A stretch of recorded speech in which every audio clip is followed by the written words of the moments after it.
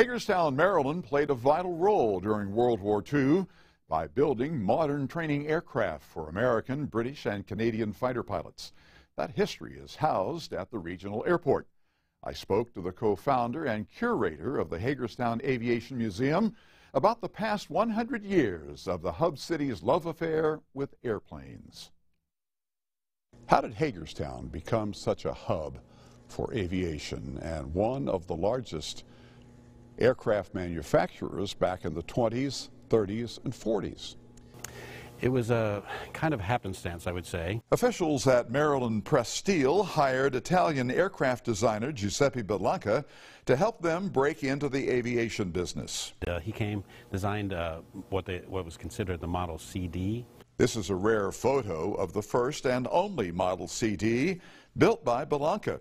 When it was finished, it was taken to a grass airstrip across Wilson Boulevard from the current site of South Hagerstown High for a test flight. All Bellanca aircraft made in Hagerstown were built by employees at the Pope Bicycle and Automobile Factory on Pope Avenue.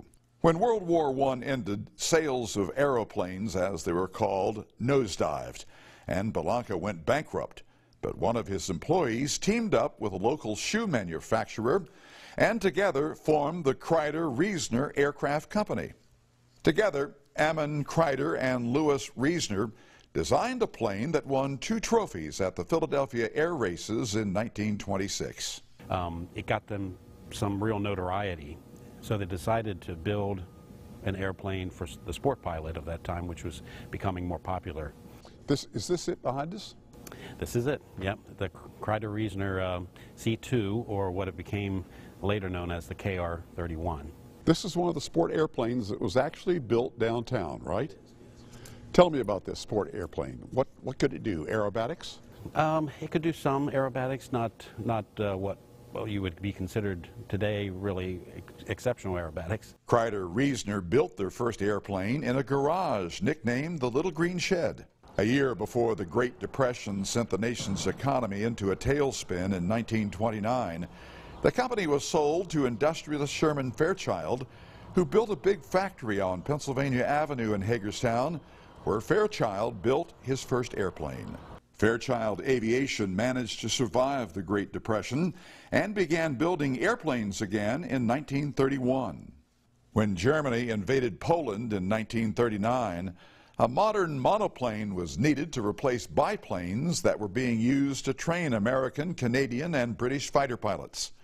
During World War I, the war to end all wars, that plane was the PT-19.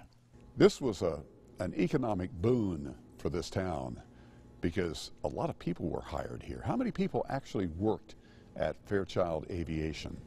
It got to a number of 8,000 during World War II, by the end of World War II, and by the early 1950s it was up over 10,000. Hagerstown was the perfect place to build airplanes. This historic footage shows Hagerstown had a workforce of skilled craftsmen in furniture and manufacturing who didn't need additional training. Aircraft built at Plant Number 1 on Pennsylvania Avenue in Hagerstown were towed out to the airport and flight tested. Fairchild hired a local pilot to flight test its aircraft. Richard Henson, who preferred to be called Dick, operated a very successful flying service in Hagerstown in the 1930s. While Germany was invading Poland and other countries in Europe, Henson was here in America competing for a contract that would put Hagerstown on the world map when it came to aviation. In competition at the U.S. Army Air Corps testing facility in Dayton, Ohio, Henson won his company an initial contract for 270 PT-19s.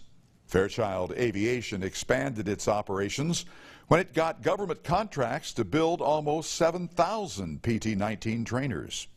Dick Henson left Fairchild in the 1960s, formed HAG, the Henson Air Group, and later bought WHAG, a TV station in Hagerstown that eventually became WDVM 25. It was going bankrupt and likely to go dark, and he just firmly believed that this great community that he lived in deserved to have a television station. Hugh Breslin, hired as a salesman, retired as the general manager of that station.